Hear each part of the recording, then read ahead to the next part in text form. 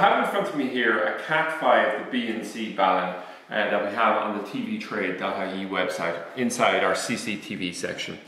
So basically anyway, what I'm going to do here is I'm just going to give an overview of this and then compare it to the standard baluns I would use. What we'll be using here is, we'd be running picture from a camera along, we'll say, a Cat5 cable, and would hardwire the cable in here. And what we have on the far side then, this balun converts it to a BNC output, which would be suitable for connection onto something like a DVR that I'm going to show you now in a moment.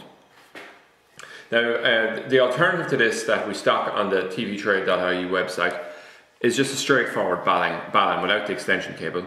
It effectively has exactly the same connections and it does the same job. But the reason that this proves popular is, if you see on the back of the DVRs here where there's a whole bank, this is only a 4-way, so we have 4 inputs and a single output on it. But you can see here, if we had an 8, a 16 or even a 32-way DVR, it can actually become quite cumbersome in terms of space to be able to get in get the connection on. So I'm just going to give a demonstration of how this would fit on the traditional one and how the new one would fit on.